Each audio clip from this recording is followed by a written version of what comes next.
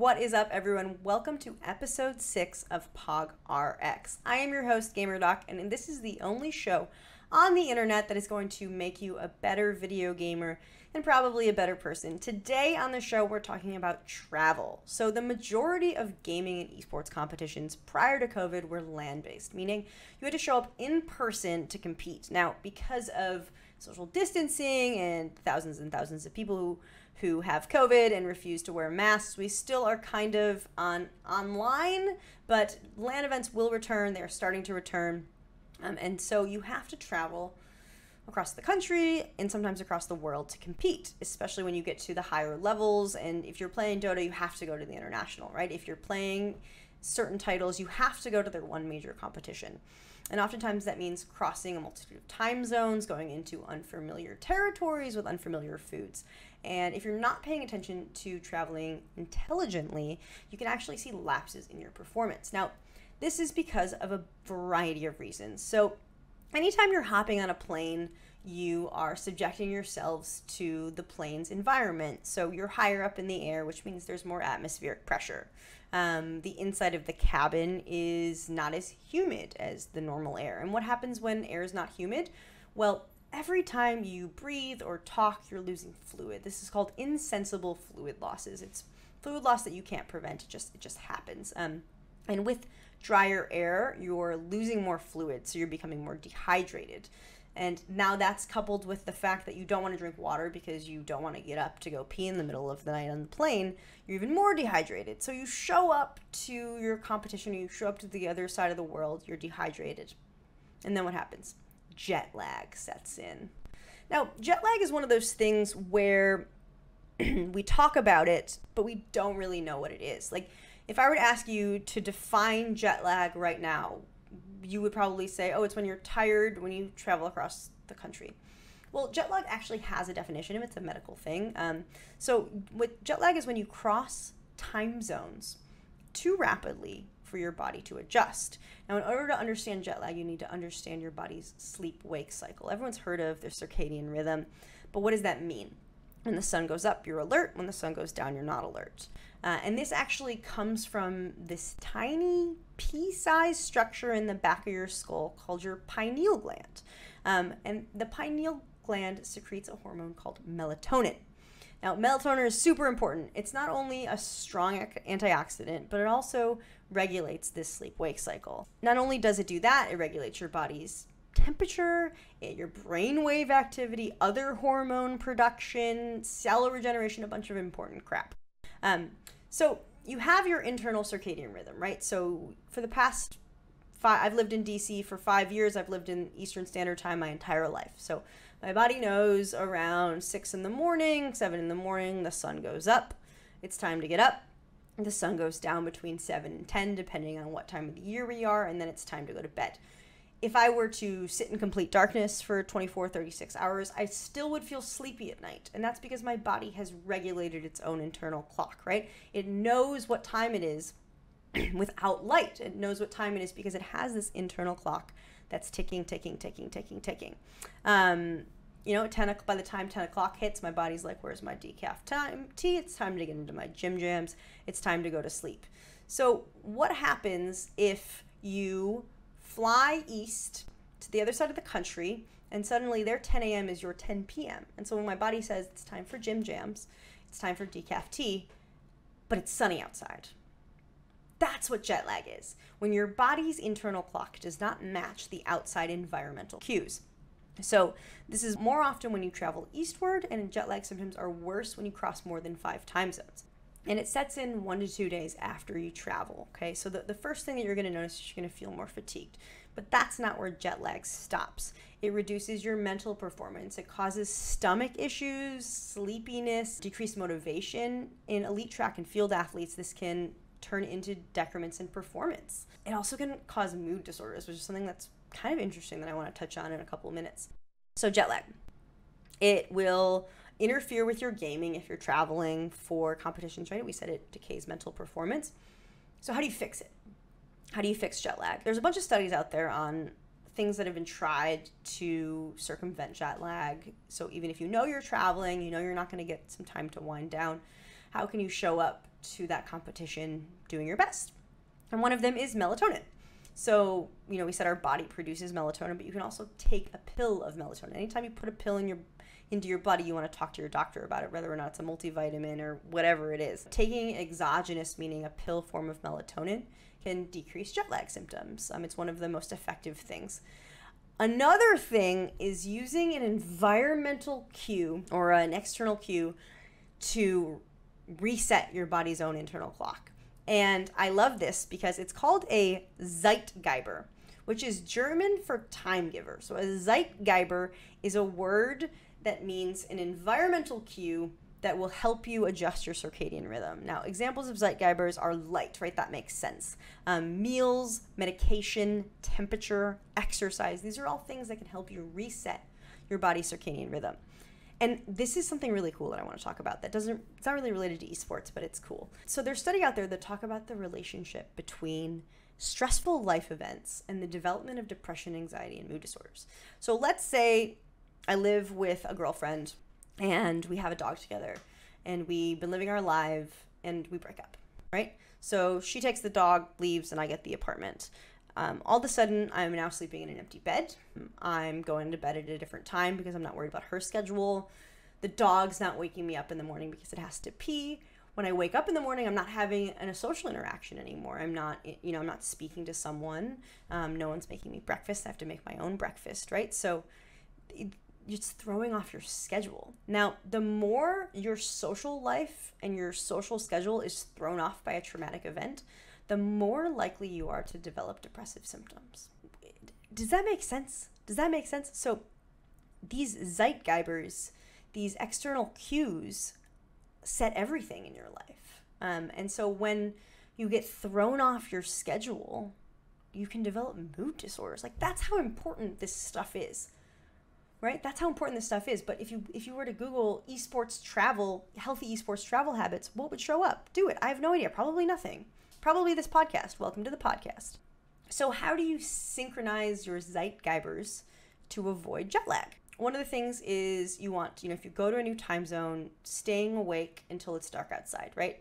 You want to go there, you want to crash. If you're going to do that, take like a 45-minute nap. But you're staying awake until the sun goes down in the time zone of your destination, avoiding bright lights in the morning, but then in the afternoon, getting as much natural sunlight as possible in your destination. Those help you increase your body's own production of melatonin to reset that internal clock and avoid jet lag. What else can help jet lag? So some studies show that 300 milligrams of caffeine taken at 8 a.m. in the time zone of your destination can decrease symptoms of jet lag. Food composition. A high-fat diet might actually increase the quality of your sleep. So why is that? It's because the building blocks of fatty acids, are involved in the production of, you've guessed it, melatonin.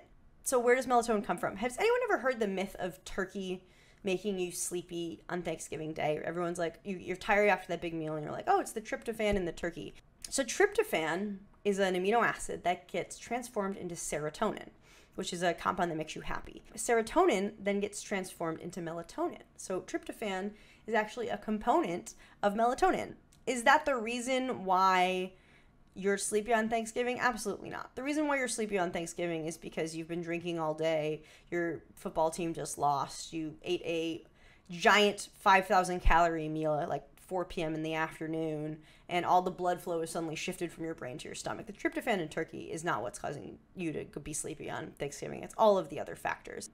But if you're traveling and you have a high-fat diet, this might actually help you sleep better at night. There's some evidence that shows that, especially if you're jet lagged. I know I just threw a lot of science at people and ruined their Thanksgiving Day stories, but so if you are going to be traveling for esports competitions, here's what I want you to do. This is not medical advice. This is for educational purposes only. Bring a water bottle. Bring a reusable water bottle and drink it. Fill it up and drink it. So easy. So easy. Avoid dehydration. We're all dehydrated. We're all walking around dehydrated, especially when traveling. Bring a water bottle, drink it. Caffeine in the morning, melatonin at night. Not medical advice. Eat some fiber. If you don't poop for 4 days, you're going to feel like crap.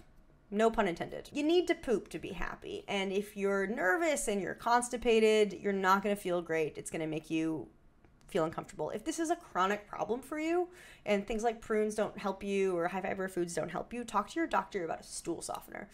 Your gut is so heavily tied to your brain and your performance that if you are constantly experiencing constipation on travel, a stool softener might be the right choice to use, so talk to your doctor. Wash your hands. So, you know what grosses me out? Norovirus. So I hiked the Appalachian Trail the summer between med school and intern year, and everyone on the trail got norovirus except for me, thank God. And I learned a lot about norovirus after that. I learned a lot more in med school. Norovirus is the infamous like cruise ship bug. You know how like an entire cruise ship will get diarrhea? Well, it's norovirus. Like I think it happened to a Caribbean cruise like 2 years ago. You know how you get norovirus? It doesn't get transmitted through coughing. It doesn't get transmitted through droplets. Norovirus only gets transmitted through microscopic particles of poop. Think about that. Think about that. Think about how you get norovirus. So someone goes to the bathroom, right, in your airplane cabin, in your hotel room. They don't wash their hands. They grab the handle and they leave. It doesn't matter if you wash your hands after you go to the bathroom because you're touching that handle.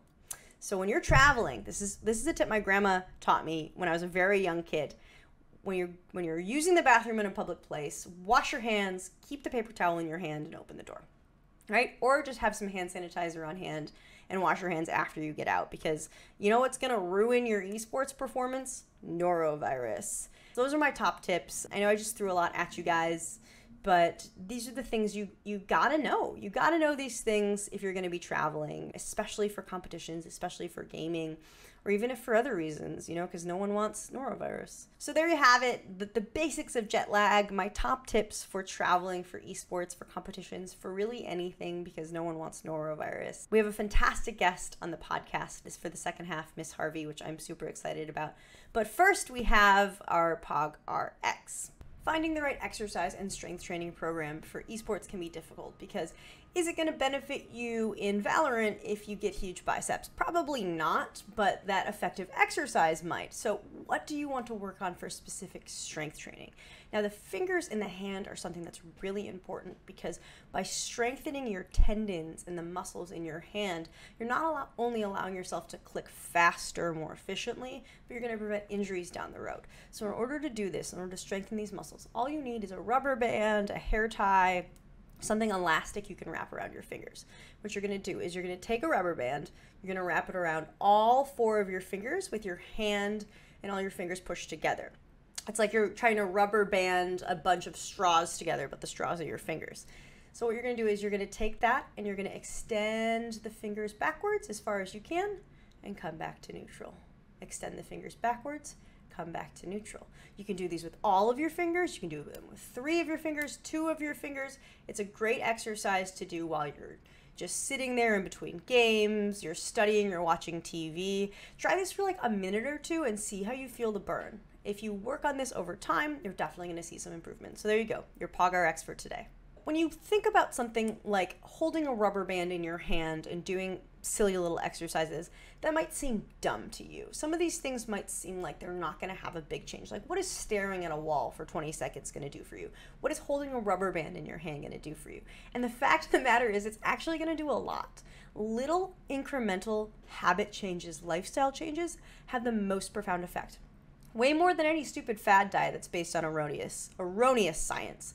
You know, like if you're doing these little things as opposed to trying to go keto or trying to fast, you're going to see a bigger effect because it's going to be sustainable. You're not going to give up on it in a couple of weeks.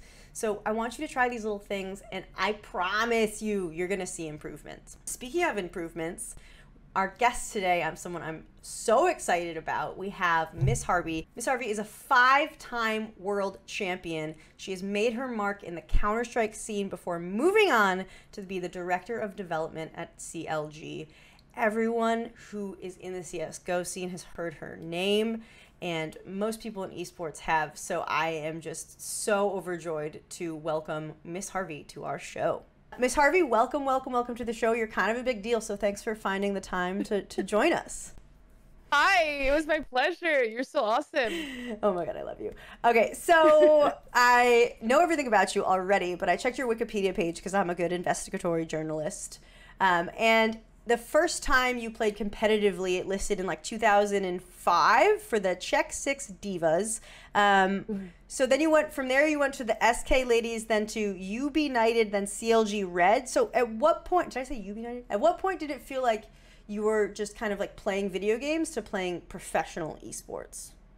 Well, you know what? Even when I was playing for Czech Six in '05, it feels semi-pro. It felt semi-pro because there was nothing else that was bigger than that, right? So you were traveling and you were not being paid yet, but you were trying to win money. You were sponsored, you know, your hotel was paid and whatnot. And that was almost as big as you could get. There were a couple of players who were salaried on teams, but in '05, it was very, very limited. So I would say back then it felt that it was pro gaming, right? Or at least as close as possible. And especially when I got signed on to SK Gaming, that felt like really real. So that happened at the end of 2005. So I would say just then. I think that the difference is that in the early 2010s, like maybe 2012 and 13, then there was so much money to be made from streaming and Twitch that I had the chance to go full time doing that while competing. I didn't then. I stayed at Ubisoft, and then it kind of became real when I left Ubisoft around 2016, and then I was salaried. So my official salaried moments started in 2016, but so 5 years ago. Wow, it feels like 20 years ago, to be honest. It for me, it felt like I was always a pro gamer. I was kind of following the wave of what pro gaming was. Yeah. And I mean, 2020 counts as 10 years, so it was like 15 years ago, so you're fine. What was esports like in 2005? Because, you know, a lot of us have really been paying attention to the competitive video game scene for the past 5 years, maybe some of us 10 years, but that was like 16 years ago. So what was esports like back then? Yeah, so actually I started competing internationally in '05, but my first tournaments were in '03, right? So back then, mainly esports was local. You had like one international event throughout the year and you had to not miss it, right? Everything else was pretty much local. There was like tournaments all across North America and the US and Canada and whatnot, and they were all in land and in a LAN environment. So it was everything was pretty much bring your own computer. If you had computers there to compete, that was like a tier 1 tournament where you didn't have to bring your computer, right? So from your local like church area with 300 people like kind of gathering to a bigger one, maybe like going to Texas for one of the CPLs at the time, it was very local. So everybody either slept at the computers or had the hotel really close. But for my first 2 years, I slept at the computers. I was a teenager. I didn't have the money to pay for hotel rooms, right? You slept at the computer? Yeah, for that. Or like underneath your computer at the chair or whatnot. That was the way you land back then. We didn't have hotels. Yeah. That is absolutely wild.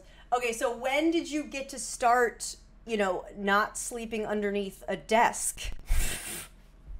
Well, if you had a local LAN, you could go back home. Right. So that was, you were lucky. You were like, oh my God, you're like 20 minutes away, driving distance. That's great. You can go home.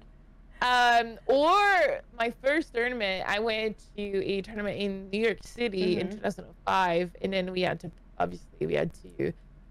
get a hotel there because there was no way to sleep under the computers. Yeah. So that was my first time, and we had to split pretty much the cost for that. That's wild. I hope there are pictures somewhere of you sleeping underneath, like just like juxtapositioned with you now. That would just be really cool. You know what? Like if it was nowadays, it would be easy to take a picture, but back then it was true. You know, it was like old school pictures where you had to develop and everything. Disposable camera. Oh my God. Yeah, no, I don't think anybody took a picture of me sleeping on the computer. Oh my God. I know we're the same age, so this is funny. So early esports for you was a little bit different than for CLG Red. You're traveling, you're sponsored, you're traveling more international, you're staying in hotels. What was the travel schedule like? So if you had a tournament on a Monday, would you guys get there Monday morning? Would you get there Sunday night? What was the travel schedule like? Mm-hmm. So if a tournament was in America, we would travel the day before. Mm-hmm. There was no media days then. So it was like you get there the day before, and if you miss your flight, if something happens, well, you're doomed. Mm-hmm. And it was pretty much the same thing when you traveled on the European side, but the difference is that you would get there around noon, 1, because of you would fly overnight. So you kind of skip tonight, and usually you either had the media day then, or you were competing the next day. So it was really intense. If anything happened on the travel schedule, you were pretty much effed. Mm-hmm. Most of the times we got to get our badges, the day that we land and whatnot. But we had more energy than I do now. Now, right. I'm a different human. Now I travel tight like that because I have such a busy schedule. But back then we didn't have a busy schedule. It was because we didn't want to pay for the extra hotel night. So. Oh my gosh, yeah. I mean, yeah. Now you have to go in at a certain time to leave because you're working up until the day before, and you have like 7 different experiences.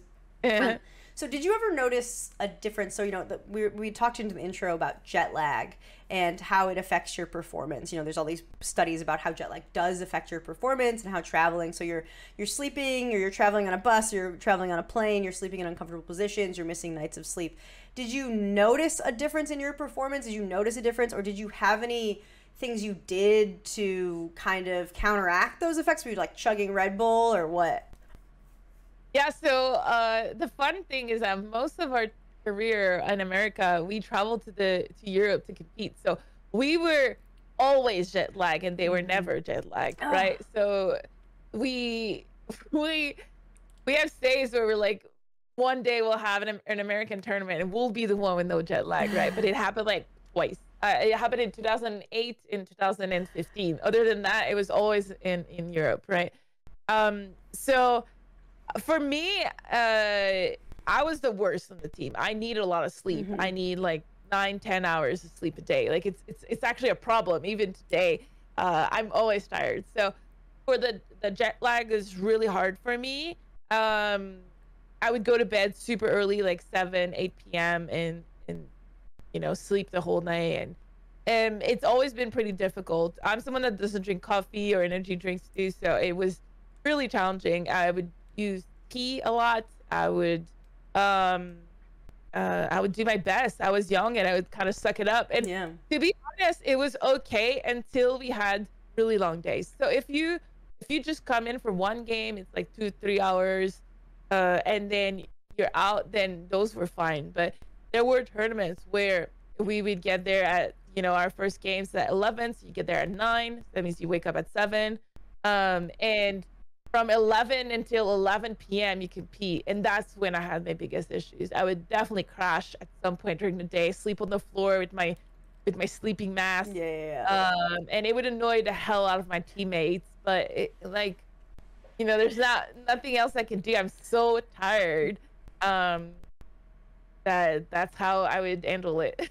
I mean, naps are legit. You're trying to get in that little wink of sleep. REM sleep is where you recover cognitively, and so you're getting in a little nap. That's why you're a god at gaming, I guess, is because you sleep so much, right? Must be. Not all the practice or no. Yeah, it's because I sleep a lot. Yeah. So, on the Wikipedia page, there's all these cool facts about you, but one is that you were the first all-women's team to have a gaming house. Did you live in the gaming house? Yeah, we did. We lived in the CLG Red House for 2 years. I can't recall if there's any other women that have a gaming house. Maybe the Genji girls recently got a house, but other than that, I really can't recall. So that was always like a dream for me, to be in a house. For sure. When I got my sabbatical from Ubisoft, I was like, okay, I'm moving to LA. Let's just do it, right? And we all decided to do it.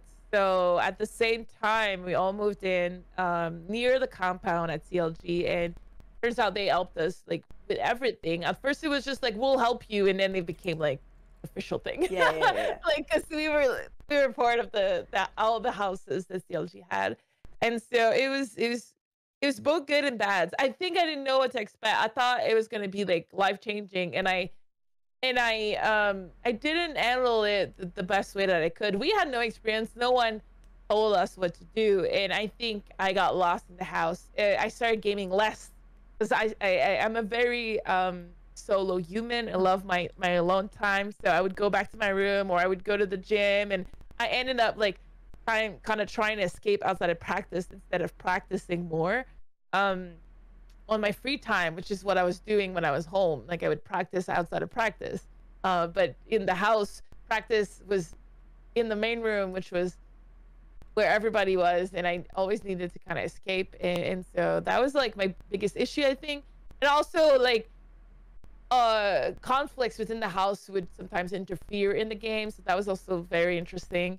But I think my main issue is myself, you know, what I could have done better. All could have done better things, but it's just way easier looking back and thinking, oh, my priorities might not have been at the right place at the right time. That's also why it's so good that, you know, you stuck around at CLG and now you're the director of development. You know, you don't know any better when you're 19, 20, 21, 22 years old. You just move into a gaming house. It's awesome. It's your dream. I know you're a little bit older than that, but, you know, now you, with that hindsight, can take those things you learned and, you know, help CLG with their development, with these things like that. So what are some things that, if you went back, how would you have made that situation healthier for everyone if you were like in a decision-making capacity? That's a very good point. I think having a neutral person at all times, not living in the house, probably would have helped. We had neutral people, but one of them, she was living in the house too, and she was heavily emotionally connected to everyone, so she was kind of part of the whole issue. Like, I mean, she wasn't creating any issue, but it's just, you know, they're in the environment. Wasn't detached enough. Yeah. And then sometimes we had coaches, but not included in the house like it would have been. I think essential. So probably that would have made it better. Also,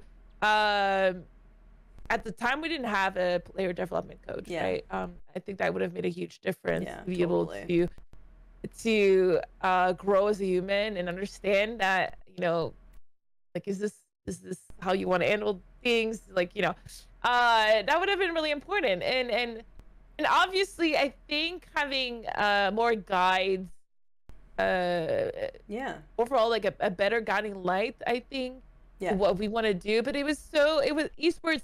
It's funny how fast esports evolves, right? That was like 5 years ago. It feels like a million years because esports evolved like crazy since then. If I were to do it again, it's really having offices to work and then individual apartments. Obviously, some kids are a little bit younger, so maybe being paired, you know, with a roommate and something like that. But I really think that privacy is really important, not just for the cohesion of the team, right? To be able to cool off if there's anything going on, but also just for the independency of these players, so that they can grow and that they can become, you know, humans and that can be independent once that they're not in the gaming house anymore when they're 26, 27, 28, which is something that it was a little difficult to learn. Not necessarily for me, but I'm looking at other kids, you know, all their food, everything was done, and they pretty much didn't have to do anything. They didn't buy furniture. They just had like a mattress on the floor and they were okay with that, you know, and I think that can last for a bit, but probably it would be great if we could teach and educate a little bit better. I think it's definitely going to continue to grow and change and evolve as more people who were former players are going into leadership positions, but also people from other industries are coming in and being in leadership positions and taking their knowledge from other things and applying it and seeing if it works. So, Ms. Harvey, we are almost out of time. So I know, right? I know. Well, we have to, you know, prescribe to the millennial and Gen Z attention span. So. Oh, that's true. Okay. So, last question. If you were to give someone one tip, one piece of advice that you would want to know in 2003, 2004, 2005 that would make them a better video gamer, that would make them better at esports, what would it be? You could only pick one. Okay. Yes, priorities, because I can twist it to just be one advice. So I think it's priorities because so many things happen in your life, and sometimes you lose track of what's important and what's not. And then sometimes, you know, you can get benched, or your game does not become popular anymore. You never make it to pro, and all of that really doesn't matter if you sit down and look back at what you want to do. And if your goal is to become a professional gamer, all of these other variables are irrelevant to your own journey and your own progression. And that's what you need to keep looking at and keep thinking about. In the end, if you have that little journey of your priorities and you focus on them, whatever, if it's like a relationship, friendship, you know, family, education, and competing, everything else that comes in the way, you'll never lose kind of your North Star, and you'll be able to eventually get a yes, or eventually get a contract, or get paid to do something, and then, you know, be able to continue throughout that journey without being discouraged, I would say. Totally. I love that. I think that's good for people who aren't even in gaming and esports. It's like, what do you really want out of life? What do you really want to do? And don't forget that, because things can be super distracting, and good opportunities might seem like good opportunities, but are they aligned with your priorities? So I love that advice. Exactly. I love it. Exactly. I think I got lost a couple of times in my life, so always my favorite advice. That's the best, because when you find your way back to the path, that's when you really strengthen those priorities, right? Yeah.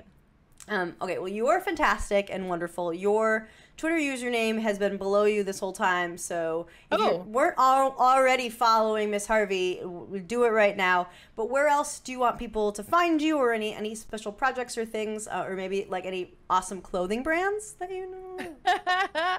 Yeah, I'm always working on Elevate stuff behind the scene. You're one of my favorite customers, because you always say how cool the shirt was. It's the best shirt. It's the best shirt. Yeah. But yeah, I'm a little bit everywhere. I'm trying to do more TikToks, but it's at Miss Harvey. I'm obviously streaming all the time at Miss Harvey, so it's coming out. I love talking with everybody, either on stream or on my Discord. So welcome to chat and hang out with me. Well, all right. I mean, I'm sure everyone's going to go do that, and everyone's going to go buy your Pew Pew shirt, because it's comfortable, it's trendy, it's awesome, it's nerdy. Like, it's the perfect shirt. So everyone go buy the shirt, and we can all match. Miss Harvey, thank you so much for coming on the show. You are fantastic. Keep crushing. All right, y'all. Miss Harvey wants you to set your priorities, and she's a world champion. So if you want to be a world champion, I don't know, maybe listen to her. Things like that, things like setting goals, setting priorities, taking time to be mindful. Those are the little things. Those are the little things. We all think that there's some sort of secret key to success, or there's a secret key to making it big. You need all this luck. But in actuality, it's about doing the right things over and over and over again that aren't flashy, that aren't going to make a big deal in the media. You're not gonna be able to make a TikTok about setting your priorities, but that's the stuff that leads you to success. You gotta do the work if you want to reap the benefits. That is it. That is our episode, ladies and gentlemen. If you haven't seen the other ones, make sure you go back and check it out. I am your host, GamerDoc. This has been another episode of PogRX. Have a happy and healthy week. Thanks for tuning in. We hope you enjoyed this show. For more information, follow GamerDoc on Twitter at GamerDoc_. And please remember, nothing in this video is medical advice. Yes, I am a doctor, and yes, you may need help. But this is the internet, and this is for entertainment and informational purposes only. Thank you, and have a very nice day.